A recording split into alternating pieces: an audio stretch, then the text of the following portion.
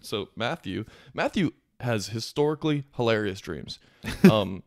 Like he almost every day comes in and tells us about his most recent dream because they're always fucking crazy. Question: do they watch the podcast or listen? I don't think so. Because I feel like we've talked about them enough now that I wonder if they even have any. Well, it's nice. I can just use idea. content from them. You know, I just steal That's their true. content and That's then true.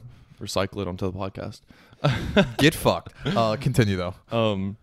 No. So Matthew one time came in and he's like, I have to tell you about this dream. He's like, so the whole beginning of the dream was equally crazy.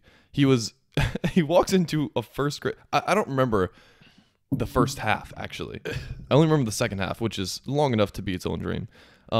He had to do something. I don't know what it was, but he had to walk into a first grade classroom, and the teacher asked him to present or something like that. He's like, "Whoa, In first grade." no, he's like a normal, like a Okay. grown ass man, and he's like, I can't today. I have to go to work. I'm sorry. Oh no, I remember it now. He was going to a first grade class.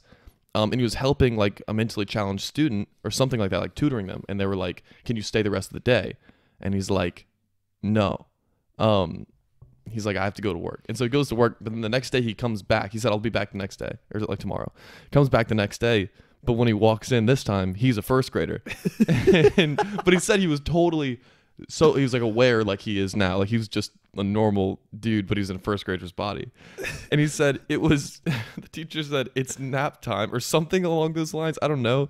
They said something, and then his buddy that he hasn't seen in literally, I guess, 13 years. He would have been 7 the last time he's seen this guy.